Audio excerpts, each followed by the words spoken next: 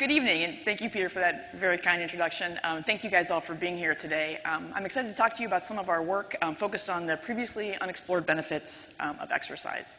And so as we all know, exercise is critical in the prevention of type 2 diabetes. And as we as a population have become more sedentary, exercise is really critical to prevent type 2 diabetes and obesity. My lab focuses on exercise, more specifically the novel molecular actions of exercise that can improve metabolic health. And I'm going to talk to you today about two distinct projects in the lab. The first looking at exercise and how it affects fat or adipose tissue to improve metabolic health. And the second looking at how maternal exercise can alter the composition of breast milk, which improves the metabolic health of offspring. So first, to talk about exercise in fat. Typically, when we think about exercise, we think about how exercise affects your skeletal muscle, which of course it does. But we now know that exercise actually influences almost every tissue in the body. And we're really interested in how exercise could affect your fat. When we talk about fat in the body, it's kind of broken down into two different depots, your white fat and your brown fat. And your white fat is kind of the tissue that we all try to get rid of. It's the reason why a lot of us exercise. And there are two different kinds of white fat. There's your visceral fat. This is your belly fat. People who have an accumulation of this type of fat have what we call apple obesity. And this is linked to a high risk for the development of insulin resistance and type 2 diabetes. The other type of white fat is called your subcutaneous fat, and this is your flank fat. People who accumulate this type of adipose tissue have a pear-shaped obesity, and this type of fat is actually correlated with a lower risk for development of type 2 diabetes and obesity and insulin resistance. The second type of fat in your body is called brown fat, and in contrast to white fat, brown fat is an energy-burning tissue. This means that it produces heat, it gets rid of energy. And work in our lab has shown that when you increase the amount of brown fat, you actually decrease the amount of white fat in the body. It improves glucose tolerance, it decreases insulin resistance, but we know that obesity is correlated with a decrease in brown fat. And importantly, we also know that brown fat decreases with age. In fact, human subjects over the age of 65 have only 40% of the detectable brown fat that humans under the age of 50 do. And so this has led to a really important question in the field, and how do we increase fat mass and activity? How do we increase this brown fat? And I'm an exercise physiologist by training, and so I always think that exercise is going to save the world. So we kind of decided to look and see what were the effects of exercise on brown fat. To do this initially, we took human subjects. These were young male and female subjects. We had them undergo an acute bout of exercise, and we took their blood immediately before and right after exercise. And we took their blood and we ran it on this machine called a mass spectrometer. And this basically allows us to detect everything that we see in the blood. And what we found was that immediately after exercise, we saw an increase in this lipid that's called 12-13-dihome. And this lipid happens to be released from brown fat. Interestingly, we saw that it was increased in male subjects and in female subjects. And this was the first data to show that exercise could alter the endocrine profile of brown fat. And importantly, that this occurred in both male and female subjects. So what is 12-13-dihome? Well, it's a bit of a mouthful. The technical name is 12-13-dihydroxy-9-Z-octadecanoic acid. I had to write that down so I could remember it. And this basically means that it's a lipid that's released from brown fat with exercise. And what is a lipokine? Well, it's a lipid that acts like a hormone. So it's released from the brown fat and it talks to other tissues. And in this case, we think that it talks to skeletal muscle. Other work in our lab has shown that it works to decrease triglycerides in the blood, and that an increase in this lipid actually increases skeletal muscle fatty acid uptake. So we think that it's really has a strong potential as a therapeutic to treat both type 2 diabetes and cardiovascular disease.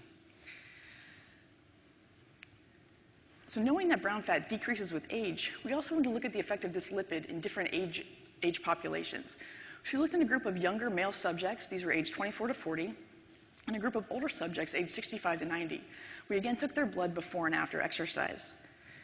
And what we saw was that the older subjects had a decrease in the pre-exercise values of this lipid, but importantly, both the younger subjects and the older subjects had an increase with this lipid after exercise. And this indicated that the brown fat could be stimulated with exercise regardless of age.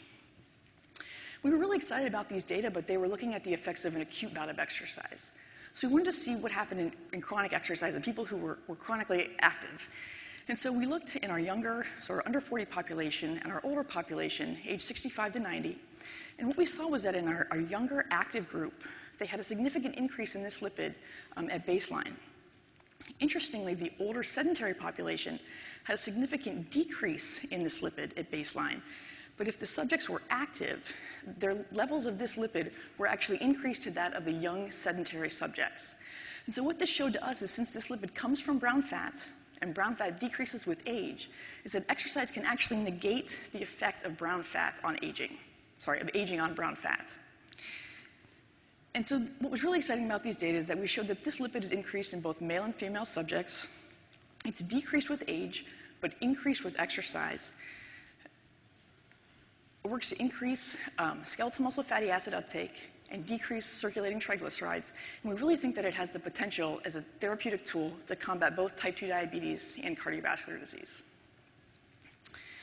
I'm going to switch gears now and kind of talk about a second project. And this is looking at the effect of maternal exercise and how it can alter the composition of breast milk, which can improve the metabolic health of adult offspring.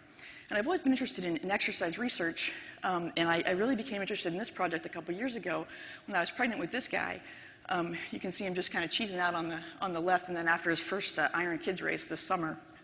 And so as we started to get into this project, we talked about the development of type 2 diabetes. And we know that there are several components that contribute to the development of type 2 diabetes. Genetics play a role, your adult lifestyle plays a role, as we've already kind of touched on tonight, your diet, your lifestyle, how active you are. But one other component is your early life environment. And what this means is that the things that your mom did when she was pregnant with you, what she ate, how much she exercised, all contribute to how your metabolic health is when you're an adult. And in fact, several studies have shown that maternal overnutrition, so if a mom eats too much, results in impaired metabolic health of the adult offspring. Maternal undernutrition, if a mom doesn't eat enough, also results in impaired metabolic health of their adult offspring. And what we wanted to ask is, what happens if a mom exercises while she's pregnant? What's the effect of that on their adult offspring? So to do this using a mouse model, what we showed is that if a mom moderately exercises before and during pregnancy, their adult offspring have improved glucose tolerance, decreased body weight, decreased percent body fat, improved insulin sensitivity, improved cardiovascular function, and importantly, maternal exercise negated the detrimental effects of a maternal high-fat diet. And what was really interesting is that in this mouse study, we saw this effect at 52 weeks of age in the mice. And this correlates roughly to 45 to 55 years of age in an adult human.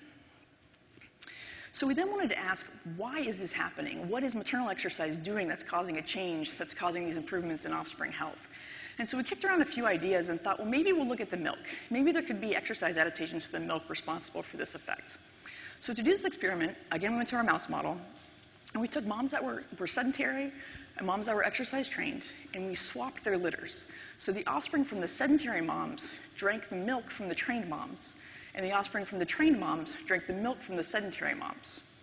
Then we followed these mice into adulthood, and what we found that is if the offspring drank the trained milk, so the milk from the exercise trained moms, they had improved glucose tolerance, decreased body weight, decreased percent body fat, improved insulin sensitivity, and improved cardiovascular function. And so these are the first data to show that it's the milk. There's something happening with maternal exercise that's causing these adaptations in the breast milk that can improve metabolic health even into adulthood. We were curious as to why this was happening, and so we analyzed the various components of the milk. And what we saw was that there was a sugar, this complex sugar, that was increased with exercise. It was decreased in the moms that were fed a high-fat diet. And importantly, if the moms were fed a high-fat diet and exercised, it was then restored. Now, what's interesting about this sugar is that it's present in mouse milk and in human milk. But interestingly, it's not a component of bovine milk, so it's not found in formula. We then wanted to ask if increasing this sugar in mice would be enough to promote to improve their metabolic health into adulthood. So we took moms that were fed a high-fat diet, and we supplemented their offspring with either this complex sugar just during their nursing period or with a bolus of saline. And what we found when we followed these offspring into adulthood is that if they were fed this complex sugar, they had improved glucose tolerance, decreased body weight, decreased percent body fat, and improved insulin sensitivity. And so these data really show that exercise-induced changes to the milk can improve the metabolic health of the adult offspring. And maternal exercise is really important in promoting metabolic health of adult offspring. So in conclusion, I hope what I've shown you today in kind of a snapshot of work from my lab is that using an exercise model, we've identified a few different therapeutic tools that we really think, if translatable to humans, will have enormous implications for the prevention of obesity, type 2 diabetes, and cardiovascular disease. I just want to thank my lab really quickly, as well as all the other people kind of around the country who've contributed to this work, and then with a lovely picture from the stadium right outside of our building. And thank you guys, because really without people like you, a lot of this work wouldn't be possible. So thank you very much.